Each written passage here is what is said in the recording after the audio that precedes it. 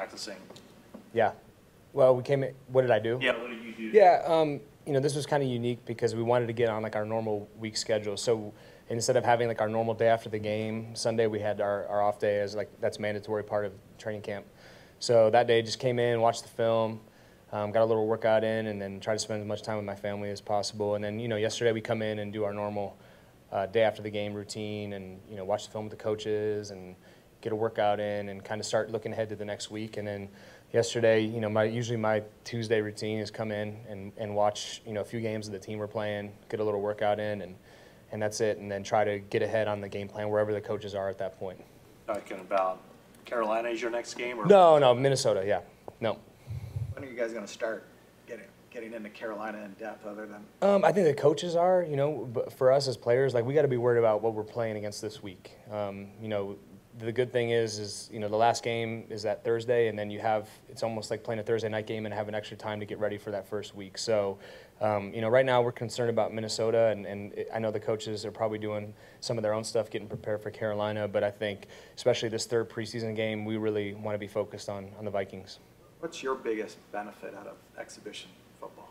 Well, I think especially coming to a new team is just playing in games with guys. I think that's the best thing, and go out and, you know, you practice so long against your own defense to go out there and play in a real game and get to know your guys and how they do on game day and then kind of just start coming together as a unit in that way.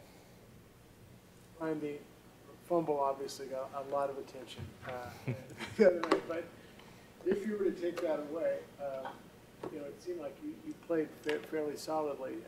How did you come away with that impression of your performance, or were you? Yeah, well, I mean, it's hard. I kind of thought about it when I came up here and talked to you guys after the game. You know, it sucks to feel like, you know, you didn't do well, but really, when you go back and watch the film, the only third down we didn't convert was the first one of the game, and after that, it was turnovers. So we really never gave ourselves a chance to have a sustained drive. We had some plays where we moved the ball, threw the ball down the field.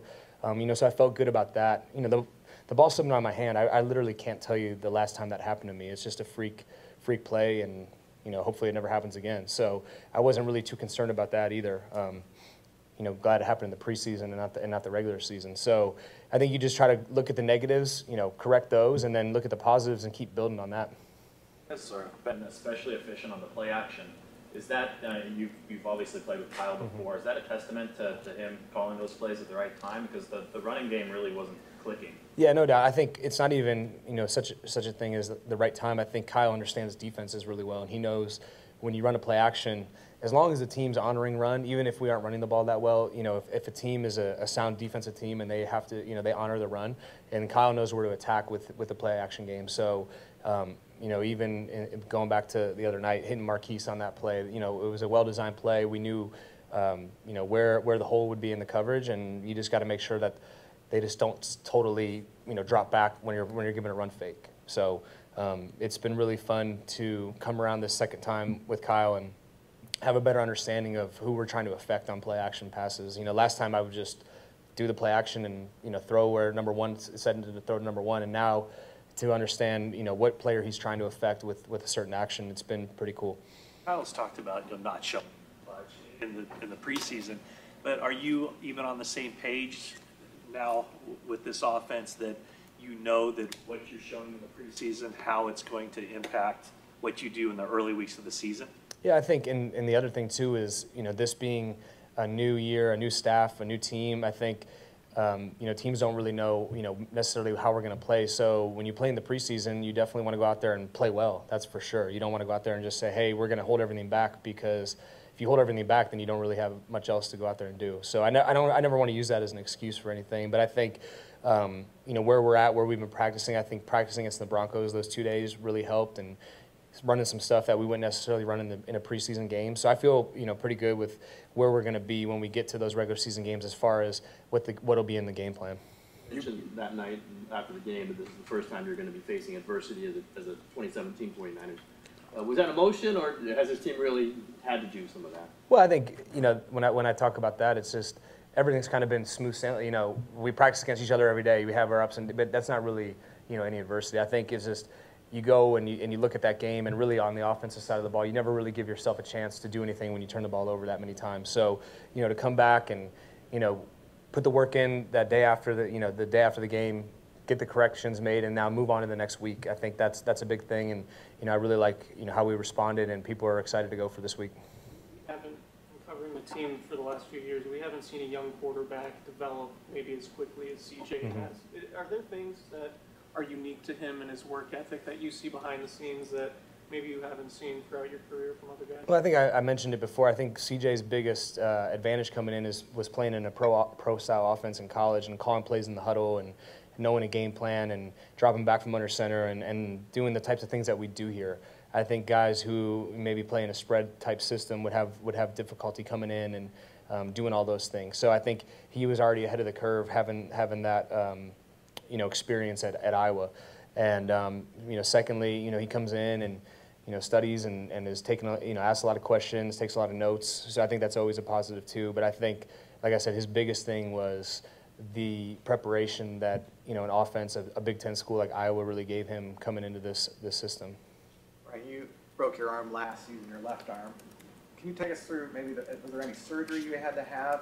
What was the process like coming back from it? And did you have any flashbacks just in these early exhibition games being back in like live action? No, not at all. I think, to me, the injuries that I've had have all kind of been freak things. When I hurt my knee, my cleats got stuck in my ground and got twisted up. And when this happened last year, I've probably been hit on my forearm 1,000 times. And this time it was just a direct helmet, on there. So, yeah, I had surgery. They put a plate in there. And really it was kind of a boring rehab because you got to just let the bone heal. So you do stuff to try to keep your your fingers moving and stuff like that, but you just waited for the bone to heal, and then you were cleared, and everything was back to normal. So it was actually pretty easy compared to when I had to do ACL rehab. It's still in there. Yeah, yep. So it's reinforced now. Brian, we've seen you throw a lot of deep passes in practice, but we haven't seen you throw one in the preseason yet. Is that something you'd like to get a few reps in before the regular season starts, just so you can on that at game speed? Yeah, it's what we're trying to do, what we're coached to do, and we talk about what we're playing out there. We had one called last week, and we just didn't get the right coverage for it. So, sometimes it just doesn't work out the way you'd like to. But I think having hit the ones that we had in practice, I feel pretty confident with the guys that are running them and how we're throwing them. And I think it's something that is part of this offense. And eventually, you get the right look and you let it go and let those guys run underneath it. More? Rashawn is not necessarily huge. He's not necessarily doesn't have blazing speed, but obviously been productive for a long time. What have you come to appreciate for how he's been able to do that? Well, just because he's not tall doesn't mean Pierre is solid, and that's the thing that I've noticed is he uses his body really well to get open. He runs really good routes. He's an experienced receiver, so he knows how to win. That's the thing about Pierre is, even though he's not tall, he's not 6'4", I think Pierre uses his body really well. And to me, he knows the system really well, and he knows the routes that we're running, and he knows, like the other night, the pass that I threw to him across the middle, how to come flat in front of the safety. Like, that's a veteran, experienced receiver who's played a long time, played a lot of good football. To be able for me to throw that ball with confidence, I have to trust Pierre that he's going to come across, and he's done it, every time. And I think we've built some good chemistry there, and to have trust in a guy like that, it's invaluable because there's going to be a lot of times where you just bank on him winning and protecting the ball and coming at a good angle, and it's something that he's done from day one.